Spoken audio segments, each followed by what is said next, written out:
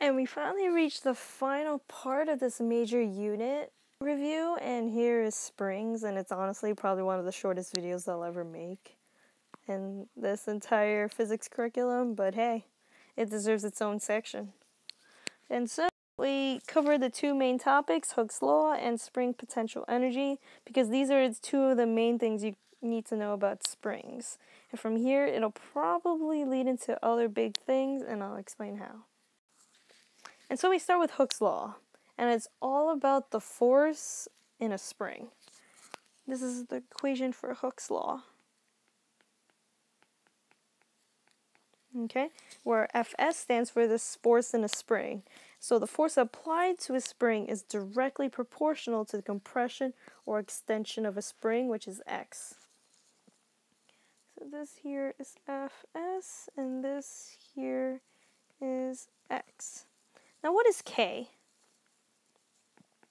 K equals the spring constant, and that is in the units of newtons per meter. Okay, so it tells you how many newtons you need of force, how many newtons of force you need to stretch or compress the spring by 1 meter. Okay, so springs with high spring constants are tougher.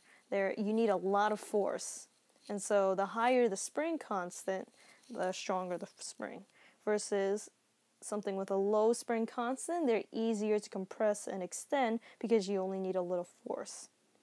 Okay. And so Hooke's law essentially tells us there's a linear relationship between force and the extension and compression.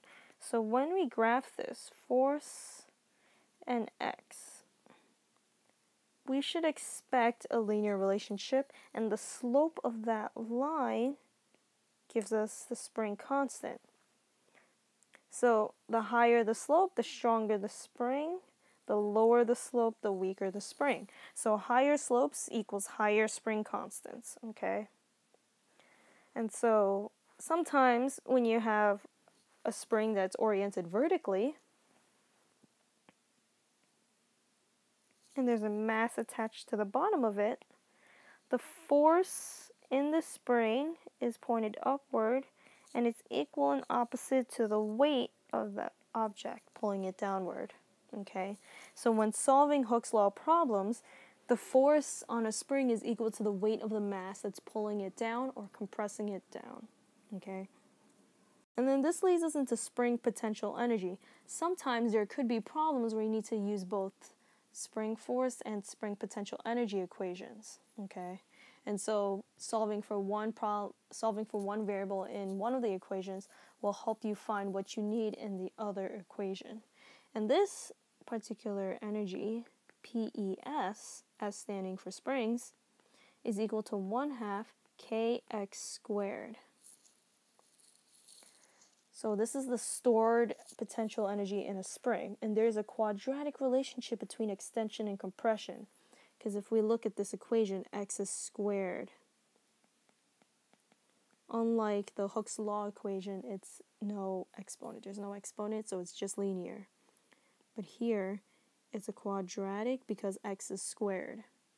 So the more you extend it, the potential energy increases exponentially. And here you could also use spring potential energy in the conservation of energy law.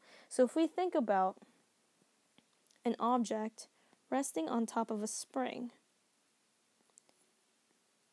so you compress the spring and you release it, the object is going to be launched upward. So if we think about it, spring potential energy transforms into kinetic energy of the object, which then becomes the potential energy of the object once it reaches rest at the top of its movement. So if you push an object down onto a spring, the spring gains energy, it's stored, it releases it, becomes the object's kinetic energy, and that kinetic energy, as it's going upward, changes to potential energy. So we can have something like this be seen in these types of scenarios, okay? And that's the end of this springs video. As I promised, this is probably one of the shortest videos I've ever done, under 10 minutes. And stay tuned for the practice exam coming up soon.